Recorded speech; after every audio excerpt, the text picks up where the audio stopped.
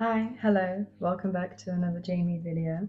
Today I wanted to talk about a YouTuber that I'm sure everyone in the self-improvement space has heard of, and that is Hamza, and particularly why I think as women we should take his advice for self-improvement with a pinch of salt. Now don't get me wrong, I love Hamza. I was on self-improvement for a while before I came into contact with him, but starting to watch his videos is what really kick-started kind of this whole channel, taking it more seriously, being a lot more disciplined in what I do. And for that reason, I have a lot of respect, a lot of gratitude, and a lot of admiration towards Hamza, especially as a YouTuber, because what he's managed to do in unifying this whole community is really, really unprecedented. Okay, some may argue that Andrew Tate did something similar, but I think their influences on young men have been very different. And you can definitely tell the difference in their message. I think Andrew Tate is meant to be a little bit more abrasive, a little bit more inflammatory. Fair enough, that's his goal. He wants to be as famous as possible. Whereas I admire Hamza a little bit more for his journey from degeneracy to kind of godliness to business to all these masculine pursuits. But my point is that as women, we don't really have a female counterpart because, well, it's difficult to really concretely say why. I think because YouTube is such a business-based and achievements-based and money-based platform, it's hard to not be sort of masculine, goal-driven, and sort of in the hustle grind set when you're a YouTuber. I think in order to be a self-improvement YouTuber or any YouTuber at all, you need to have that kind of masculine, goal-driven, logical aspect to yourself, which a lot of us, I think, when we start to come more into our femininity, we lose that kind of passion and drive. But that's not to say that we lose discipline. I think our feminine version of discipline just looks a lot different to the male one. And I've spoken about this a lot in previous videos, and that is the fact that men and women are quite honestly very biologically different in the way that our hormones work. And we like to think of ourselves as humans, right, as completely divorced from hormone-driven behaviors, right? But for example, when we see animals having sexual instincts, we say, oh, they're hormone-driven, their hormones kind of determine what they do, but we prefer to think of ourselves as having a bit more freedom, as being sort of detached from these hormonal impulses. But at the same time, women often say things like, oh, I'm so hormonal, like I was so cranky last week, or at that time in your 20s when you get a little bit more broody and you start to love babies a lot more. All of these are behaviors that are really, really driven by hormones. But between men and women, it goes a lot deeper than that, in that both men and women have testosterone, right? Men's testosterone, which is their primary sexual hormone, rises and falls on a 24-hour cycle, right? So while they sleep, it's really low. During the daytime, it rises, and you can kind of optimize your day according to how high your testosterone levels are, right? More or less. I'm oversimplifying it because hormones are a very complicated issue and super biological, and I'm not a super scientific person. I only really know the basics. But the difference is that with women, our hormones, for example, progesterone, estrogen, follicle stimulating hormone, and testosterone, but a very, very small amount of testosterone, they all rise and fall over a 28-day period, each at different times. And each of these hormones has a slightly different effect on our behavior, on our social capabilities, on our creative tendencies, on our mood, on so many different things, right? But the way that the world is set up, and the way it always has been, the way it probably never will change or cease to be, is that pretty much every day is the same, right? Maybe you get the weekend off, but more or less you have a 9 to 5, you work every day. You work according to the masculine hormonal cycle, in that every day is the same, you have a routine, right? And this is what women, when we tend to start self-improvement, this is what I think we do, right? We see the men going like, I wake up every day at 5 a.m. and then I train my body and I'm so disciplined, right? And we think to ourselves, cool, like I love that. I want to be really disciplined. and then you do it. Maybe for a week you're really happy. Maybe that's in your ovulatory cycle where you're kind of at your strongest, at your peak, your testosterone's at its highest, right? But then eventually something slips and then you slow down, and then during your period you're like, oh my god, like I can't do this. This isn't right for me.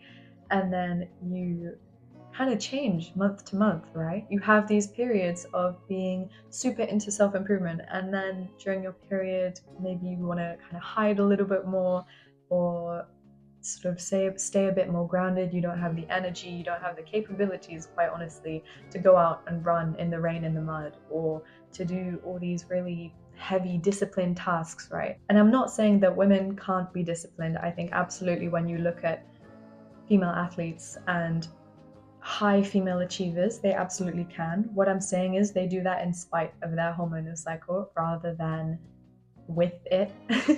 In order to emulate that kind of goal-driven success and discipline and hard work, I think we really have to enter out of our femininity and into more of a masculine headspace.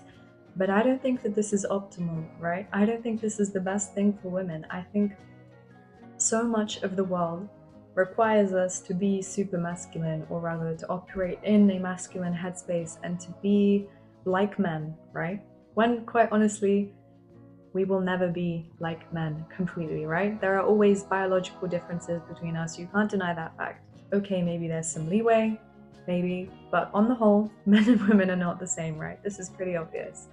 And so we can't be taking the same approach to self-improvement, to self-development, to discipline as men, right? We quite honestly, it's not even that one is better and one is worse, they're just different. And you can wish it away. Maybe you have the most iron willpower in the world, but inside, I believe that there will still be kind of a natural calling towards the feminine cycle. Activities that kind of keep us grounded and present and in the flow might not necessarily help men in the same way. Like, for example, my stepmother, she does yoga every day and she's very healthy. She's super fit. She's super into fitness and that kind of thing. And she tried to get my dad onto yoga and he hated it.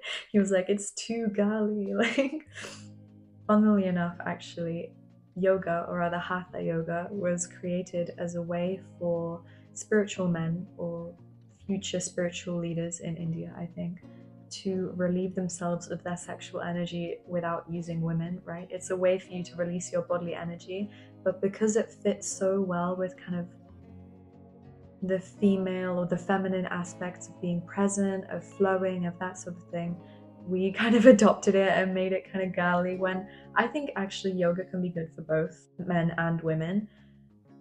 It really depends on how you approach it and sort of your mindset around it, because there is a feminine way to do it and a masculine way to do it, but that's a whole other video idea. But my point is that if you continue to try and be as masculine as possible and to do things the hamza way and to have the hustle grind set, you are going to end up burnt out, frustrated with yourself, honestly, and depressed. And honestly, further away from your feminine capabilities than ever before. Because in doing so, you deny yourself the freedom and the comfort of listening to your body, of listening to what is best for you as a feminine being. Maybe you don't always feel feminine. Fair enough, I didn't either. I used to think that I was like non-binary because I had no connection at all to the feminine aspects of myself. I just wanted to push them away because I was so afraid of what it meant to be a girl. I thought that that meant I would be a victim, that people would look at me in an objectifying way, that I wouldn't be taken seriously. And it isn't until I started to isolate myself from the parts of society that were telling me that being a girl means being weak, being a girl means you have to like pink and be super girly and super feminine. And on one hand, it's funny because I've become super outwardly feminine since then, but on the other, back then I wasn't ready to accept what that meant, and I wasn't coming at it from a point of authenticity. I was coming at it more from a point of rejecting kind of what I wasn't ready to accept within myself.